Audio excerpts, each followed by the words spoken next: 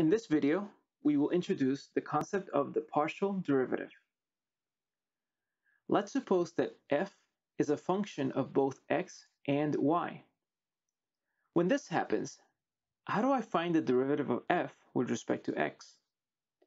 Well, first off, if we only want to know the change in f with respect to a change in x, that means we don't have to worry about a change in y. If that's the case, then what we're looking for is the partial derivative of f with respect to x.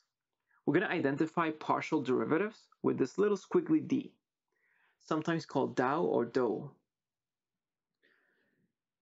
The idea behind finding a partial derivative is to let x be your variable and then treat any other variable as a constant.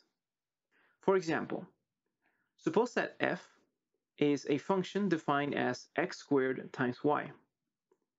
And let's say that we want the partial derivative of f with respect to x. In this case, we can treat y as any constant. And because y is a constant, then our derivative simply becomes 2x times y.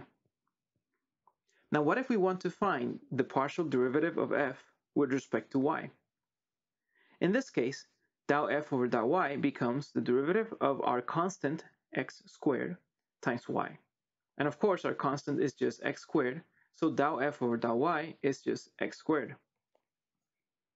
Now, this idea behind partial derivatives becomes very useful because many properties in fluid mechanics are going to be studied from a perspective that looks at them as functions of space and time, which means that most of your properties will depend on more than one variable. Now, before we continue, let's talk a little bit about what a change in f, so df, means, a total change, not a partial change.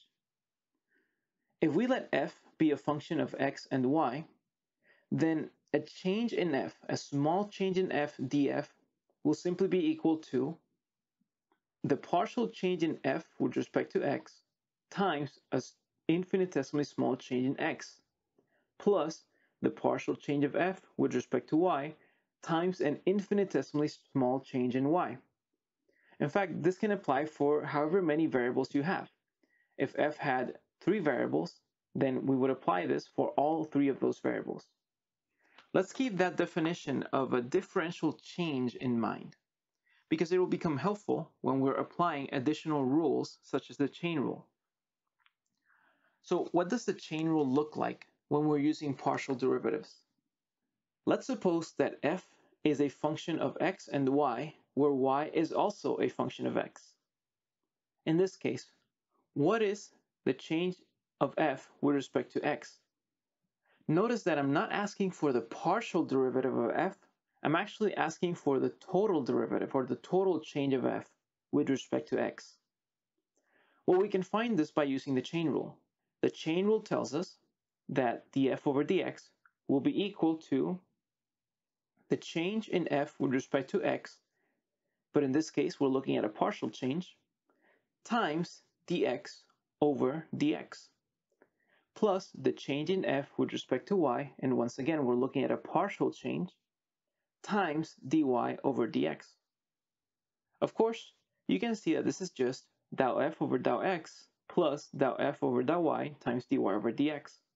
Now, of course, if you remember our definition of what a differential change in f meant when it came to partial derivatives and multivariable functions, then notice that df over dx is simply equal to taking your small change df and then dividing it by dx.